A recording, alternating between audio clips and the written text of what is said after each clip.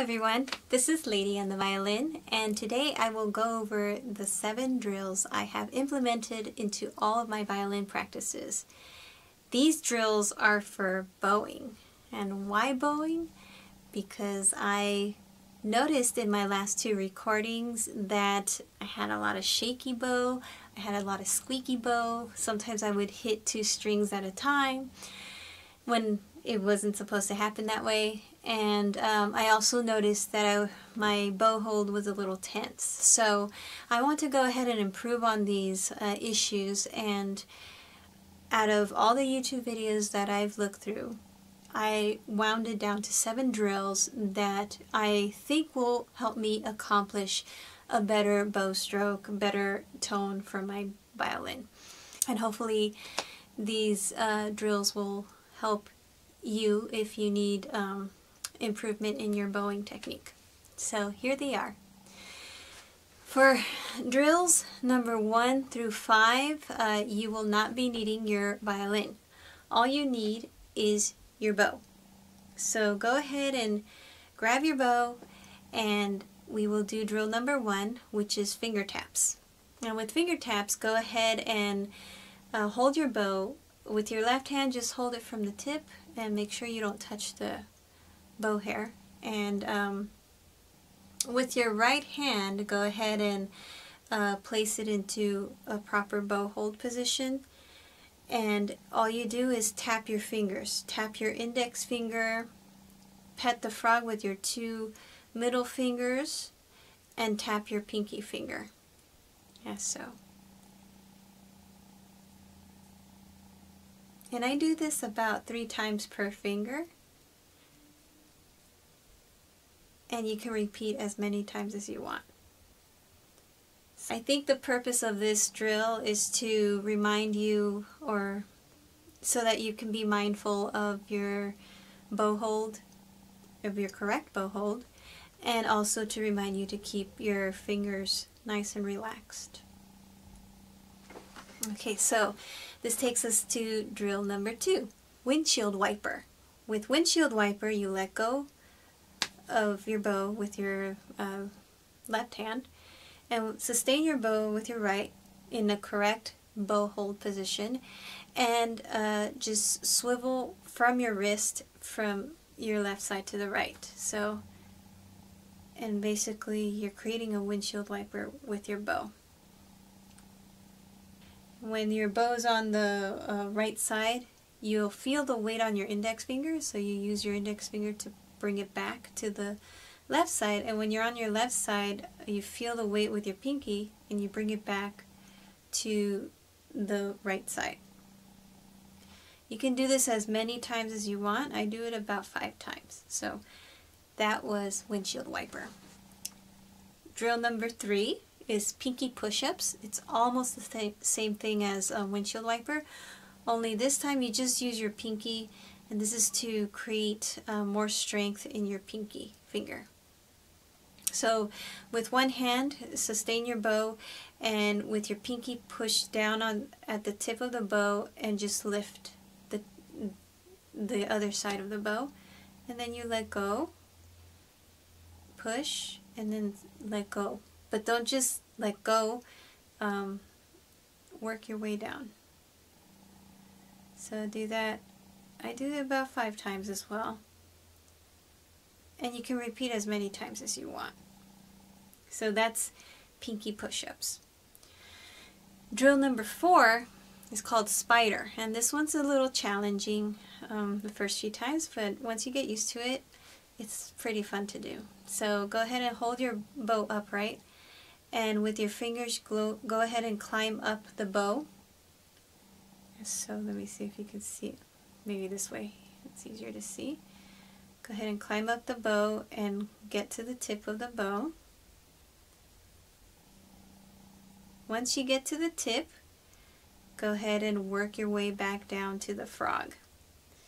So this, working your way back down, it's a little more challenging than going up because you're working against gravity, of course, and you need to use all your fingers to make sure you don't drop your bow don't drop your bow. If you feel like your bow's about to fall, grab it with your left hand. But do your best to just work your way down. Take it slow at first. Once you get used to it, I'm pretty sure it'll be easier to do. You'll be able to do it in no time. So when you get back down to the frog, put your fingers back into proper bow hold position. And there you go. That was spider. You can repeat this, I repeat this about 3 times. You can do as many times as you want as well. So this brings us to drill number 5, which is Genie. And for Genie, I like using a cloth or handkerchief, whatever you have, and put it over your shoulder. This is really to protect your clothing from rosin that's on your bow. And just remember, don't use this same cloth to clean your violin at the end of your practices, because this will be filled with rosin. So, like a genie, go ahead and with your left hand, hold your right arm down, and place your bow on your shoulder, like so. Now right here, I'm in, I'll say I'm in E string position. So with every string position, I want to practice a few strokes and keep each stroke as straight as possible. So here we go. Here's the E string, and we're gonna go ahead and stroke. That's 1,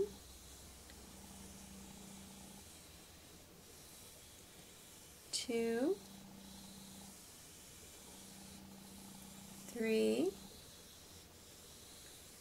Now we're going to go up to the A string. Keep it straight.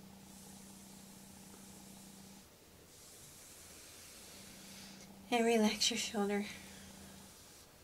Always remember to keep it relaxed. Now the D string.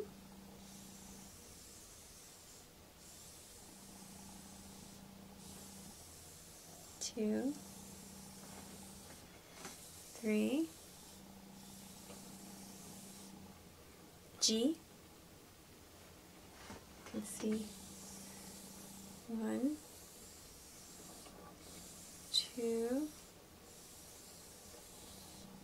3. Okay, so that was Genie, and with your left hand, just make sure your arm doesn't rotate around. The movement should be from your elbow to the wrist and to the hand.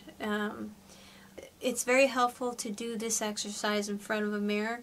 It helps you keep in mind to do that straight bow. Otherwise, use your arm as a guide to keep the bow straight and parallel to your arm. So that was Genie. Now, for drill number 6, it's called the rocking bow. You will need your violin, so go ahead and grab your violin and place it on your shoulder. And you will not create any tones. All you're going to do is place your bow on your violin and rock it from the E to the G string. I'm going to practice rocking bow on 3 sections: the bottom, the center, and the top. And at each section, your arm creates a certain shape. For example, for the top, the bottom section of the bow, you need to observe that your arm creates kind of like a V or a triangle shape. You see that? It's like a V or a triangle. And when you do that properly, when you place the bow onto the violin, it should be right at the bottom. And also, using a mirror is really helpful, but try to place the violin right in the center, in between the fingerboard and the bridge. So here we go. Create that V with your arm. Place your bow onto the E string in the center. Here we go. Don't make a sound. All you need to hear is little taps, but no squeaking or any type of like bad sounds should come out of this. Okay, so that was at the bottom of the bow. Now let's do the center of the bow. Center of the bow, your arm should create a right angle or a imaginary square, like so, like that. So go ahead and create that right angle with your arm and place the the bow right onto the E string, and that should be at the center of the bow. And here we go, rock it back and forth.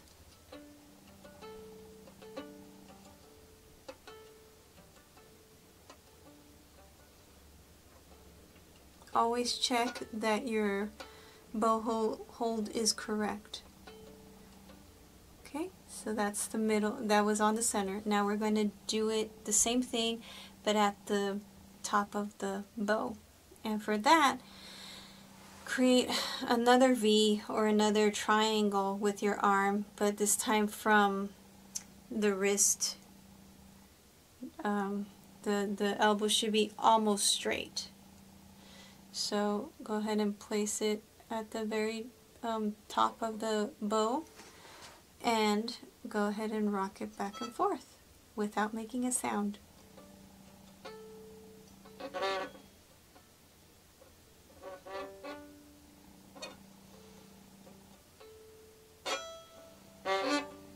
This one's a little more challenging because when you rock, you need to keep in mind not to push.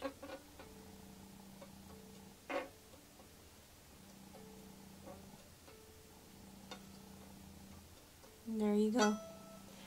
So that's the idea of rocking bow, and it's supposed to remind you of the proper positions for each string, and it should help your hand relax. And so that brings us to our last drill, drill number 7, and this drill is called visual straight bow, and it's exactly what the title describes. You're going to visually observe that your bow stays straight while playing each string. And for each bow stroke, you have to take it as slow and as steady as possible, keeping it right in the center between the bridge and the fingerboard. So here we go. I'm going to start on the A string, and again, observe that your arm goes from a triangle or V to a square, back down to a triangle, back up to a square, and back up to another triangle. And it's going to be small triangle, square, long triangle. So try to keep that in mind, and that will help create that straight bow stroke every time. And that's what I do as a trick. So here we go. I'm going to start on the A. This is best done in front of the mirror, but I am going to use direct visual technique to keep that bow right in the center. So here we go. A string. Just going to make sure that I have the proper bow hold. Relax the fingers.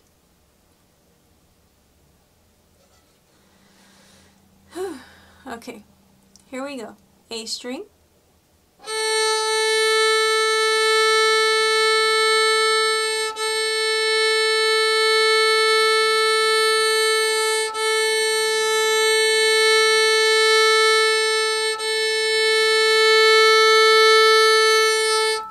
D string.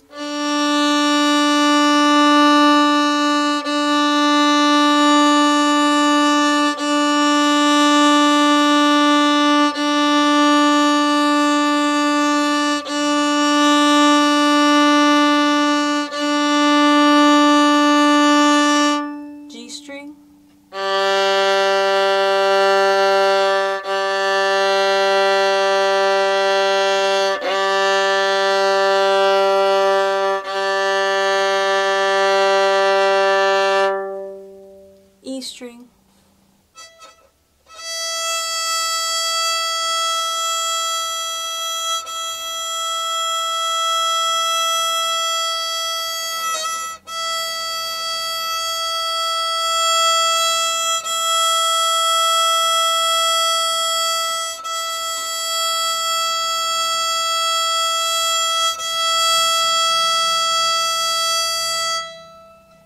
Okay, so that was visual straight bow.